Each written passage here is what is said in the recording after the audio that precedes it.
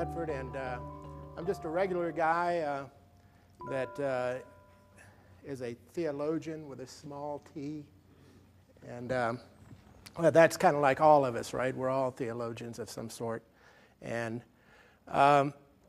in my spiritual quest, I have come to Christian transhumanism. And with Christian transhumanism, I would say that I pretty much alienated everybody. Okay. Yeah. But that's okay, because I think it's a good place to be if you want to be original, right? You know. The main sticking point is faith and works. You know, with most of my buddies that are Christians, they think that it's only by faith, you know, that we're saved. And then on the other hand, you got transhumanism, where it looks like it's only by our works. But I see it in my worldview as being a combination of both. Okay, that it takes faith and works. Have you ever heard of H+? Okay, H+ is the transhumanist logo.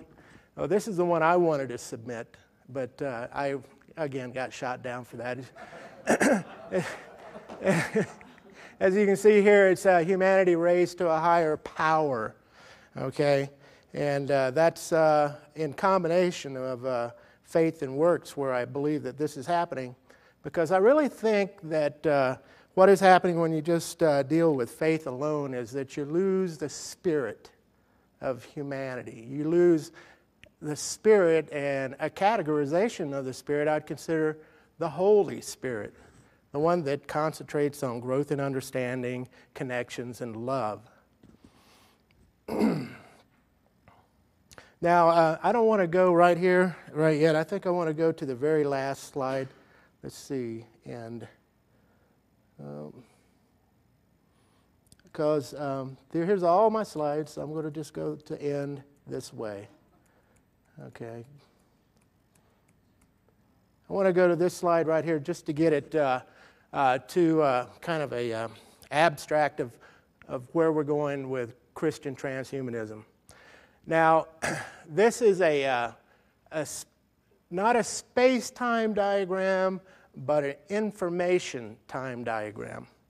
And with an information time diagram, I'm looking at a creation, I am looking at chaos, and then I'm looking at a cognitive process and a growth of understanding, and then as we have already, Mr. Givens has said before, a theosis, or a growing back, a gathering up, or ascension back to a singular point. And in Christian transhumanism, some people talk about the singularity. Is everybody familiar with the singularity? And what that is? Okay, well, the singularity would be this center section right here. And then that center section, I say, is a universal. It's a universal section or a state of being, the ultimate perfected state of being that is the same whether or not it's an alien from another planet or it's another universe completely, that there is this one state that we describe as well, I describe as Christ, okay? It's all knowing, it's all creative, it's a creative power. Now, that power right here in this diagram, it's not a space-time diagram, as I said, it's an information time diagram. And let's go from this point and let's think about the Nicene Creed, where in the Nicene Creed they say that all things in heaven and earth are created through Christ. Okay? All right, now, then put that with the Big Bang Theory, and with the Big Bang Theory you have what we know as basically a creation of information. And the reason I use information here instead of energy is because I want to lean from here on out on digital physics. Okay, I want to lean on the fact that many of our current scientists today believe that that our reality, the material universe, is at its heart information. Okay, and there are very, very many well-respected scientists that believe that. It's the current thought as far as our ground of being. So let's take that on out, and let's say from here you have basically a chaos, and then you have a condensation into matter, and then from matter this shifts off to where finally life is emerges on the scene. And when life emerges on the scene, then there is a sort of cognitive process that's going on that I like to call a growth in understanding. Now, this growth in understanding is at its highest pinnacle when we get to I guess you'd call it the quality of love, okay? And to love something, you've got to know it. And to know something completely, you have to love it. Does anybody know who said that? It was Aldous Huxley in his book called The Perennial Philosophy. He did an anthology of all the great religions, and he said, you know, what we can just basically boil love down to is we can boil it down to a cognitive process where at its peak is love, okay? So that has a definite Christian flavor, I'd like to say, with that. And I'll talk about it. I'll lead up to that. Now, here you would say, well, you know, this is life making this turn back in right here. And it's as a torus. I hope you guys have already seen that this topographic really is a torus, right? With a closed, infinitely small circle right here. At this point down here, it looks like we need some batteries for this laser because it's dying out. But at this point right up here, we get to what you might call our current society. In our current society, we have cognitive evolution going on. We have actually, I would call it a conscious evolution going on, where we're able to start to take control of our own evolution. And now we get back to what the Bible would say about this section right here, this lighter blue section that's gathering back up. Remember, this was from the Nicene Creed, where they would say all things are created through Jesus Christ. On this end right here, we are being gathered back up. And there's many parts in the Scriptures that talk about being gathered back up into Christ. I think it's Ephesians 1:11 is one that I like to lean on there. And with that there, you get into Mr. Given's theosis, where we are growing by faith and works back to this singular point where we all participate because we are all going to experience the same sensation, this same feeling. Okay? So this is information. This isn't matter. It's information, we're going to learn if I got enough time here, is disembodied. It has actually got an external nature. And I can go into some papers by MIT physicists that say, hey, you know what, we've gone as far as we can go in physics. And we know that there's external realities. They talk about mathematics being mathematics as being eternal, universal, okay, always there, regardless, right? So that's what we're talking about here. Not material, but more of like an external reality and a process that's taking place. I think you could overlay process theology pretty well with that. So here we get back to our first slide. Now let's build into this. And we'll build into it by what I put in my paper was that Christianity is the religion of the Logos. It's the faith in the Creator's Spirit. And might be surprised to know who said that. It was the Pope about 2 or 3 months ago. He said that Christianity is a religion of the Logos and the faith in the Creator's Spirit, the Holy Spirit, the Spirit that looks at valuing life, enjoying life, and wanting to create more. Okay? So what is this thing Logos? So Logos has an ancient meaning, and it has a more contemporary meaning in that it is word or reason. They identified it with the animating principle of the universe. You take it back to the Platonics, and even with the perennial philosophy, it's the divine ground of being. So the world, is it created from word? Well, what does the Bible have to say about that? It says that in the beginning, the world was the Word, and the Word was with God, and the Word was God. He was with God in the beginning. Through Him, all things were made. Without Him, nothing was made that has not been made. And the Word became flesh and dwelt amongst us. Okay, disembodied information coming from an external reality, which physics seems to be supporting.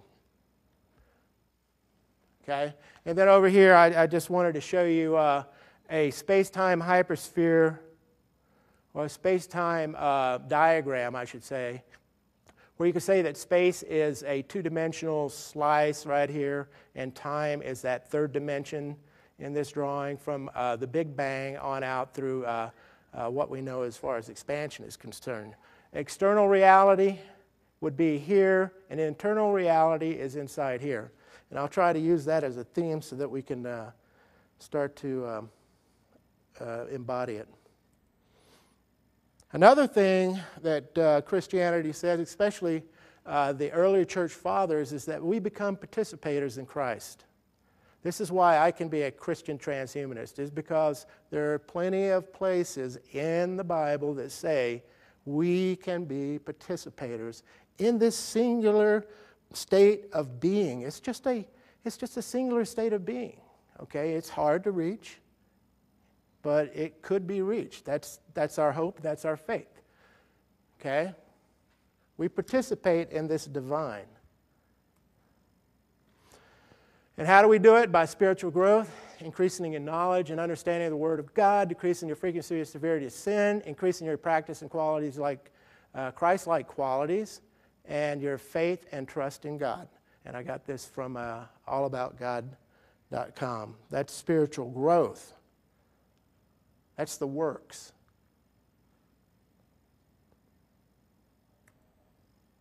Now, the reason I'm here is because of this controversial idea that there's a Christian transhumanism way of looking at this world. Okay? And this Christian transhumanism look at this world is to describe what is transhumanism. How much do I need to spin on this slide? Is there anybody that doesn't know what transhumanism is, as far as it supports science and technological application to mental and physical characteristics, try to reduce disability, suffering, and death, use technology as much as possible, and then transform themselves into post-humans. So there's the philosophy of transhumanism and post-humanism. Post-humanism would be that evolutionary next step, okay? So I'm going to take us to the simulation argument next, because the simulation argument is it's a contemporary argument that they say is probably one of the best arguments for God that there is nowadays. And I'd like to start with looking at this graph that I think Mr. Hughes probably knows quite a bit about. He's seen it all over the internet. And anybody that's been researching transhumanism knows that one of the things that we have as a source of pride for man is on this scale right here, we have millions of information processes per second. Okay? So what that means is how fast the machine is actually processing over our lifetimes, basically. From the 1900 actually, I guess here to 2010, and then goes to 2050, and it shows a continual increase. And in this case, it's a logarithmic scale, so you see that linear increase. Do I sound like Kurzweil? Okay, well, I don't want to too much, but that's where we are right now. Now, at this point right here, there's a lot of doubt and there's a lot of faith in the transhumanist community that somehow or another we can bust past the limitations that are coming up with computational computer-type advancements because of the heat problem, because of software problems and one thing or another, that we won't be able to continue this trend on out to actually be able to get to human intelligence. Well, there's in the last week or so, there's been some news that's come out because it seems that something always crops up that supports man, that gives us more hope. And the most recent is quantum computing, where they would use qubits, not just binary bits, but qubits that you would tap into the very quantum state of an atom, of an electron, and from that be able to store 4 times, 8 times as much information, depending upon the quantum states that they would tap into. And with this, they're talking about here in the next 5 years being able to surpass the computational capabilities of our current day computers. Okay? There's hope, even in the transhuman. There's faith and hope with transhumanists, right? And I put a lot of hope into this right now because it's gotten to the point where there's a lot of naysayers that lean on this trend of just binary computation and saying, you'll never get there from here. Quantum computing, we will be able to get there from here because quantum computers do a timeless calculation. Okay?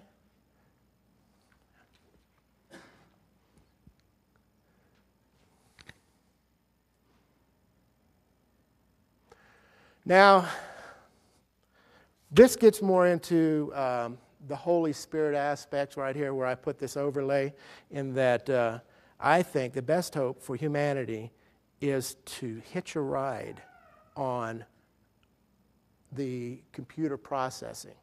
And in the last couple of weeks, they've been talking about this new term called co-processing, brain co-processing, augmenting our ability to sense things, our memory, our just basically cognitive process with co-processors, okay?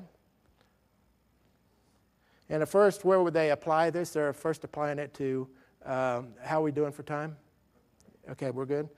We would be able to, they're going to apply this mostly to people with epilepsy, where they would have a sensor that would see that you're getting ready to have an epileptic fit. There would be a processor along that, and then an input. So it's an input-output type of thing. It's part of you, okay? So I said we'd like to look at more of this digital physics and this disembodied information as being the ground of being that physicists are coming up to. Digital philosophy and digital physics are the current state of affairs with many of our leading physicists and scientists. And at the end of this, if you'd like to see it, I've got a list of some very impressive scientists that say that at the physical processes of nature or forms of computation, and the processing is the most fundamental level of reality. Biology reduces to chemistry, which reduces to physics, which reduces to computational information. Okay, all changes in physical nature are consequences of digital information processes. Okay, that's digital physics. Now, given what we saw with the trends of computers, given what we've seen with co-processing that's been going on, let's talk about Mr. Bostrom, Mr. Nick Bostrom and his simulation argument. Okay, I've thrown this in here because it's a controversial thing, but it's worth talking about because it's interesting and it could fit into this Christian transhumanism. What it's saying is that we, given a few assumptions, that if you look at the fact that we are actually going to enter a post-human phase, let's assume that.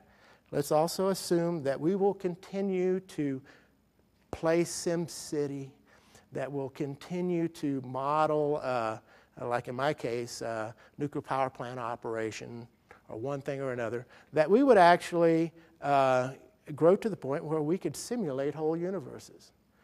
Does that sound outrageous? At this moment, millions of people are running simulations. It's likely, is that likely to stop in our post-human phase? Or will there be a chance that, I talked to a few guys earlier today, that there's maybe a 20% chance that we're living in a simulation now. That there's an external reality, there was a creator, and that creator is watching us do what we're doing here, right? And to what ends? Well, that's my theology with a small t, okay? And I'll come up to that in a second, I hope. Okay, so here, just to show you the plausibility of this and that it is actually not only plausible, but it's coherent and that it fits with our reality as we know it today. So it is not too far out there. Here's a simulation of evolved galaxies that we're doing.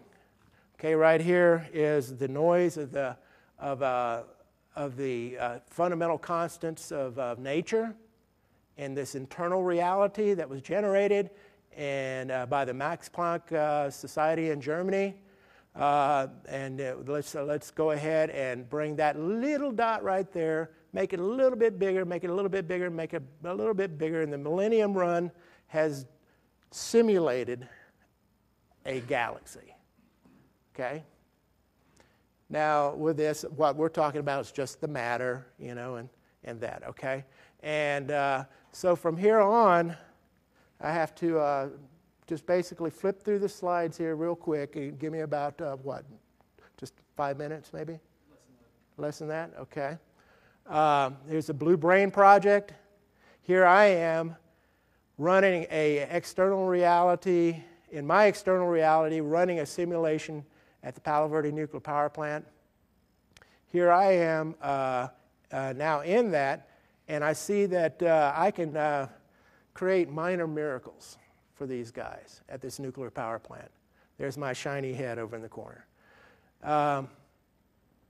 There's the power plant as a whole. And from there, I see that there's really a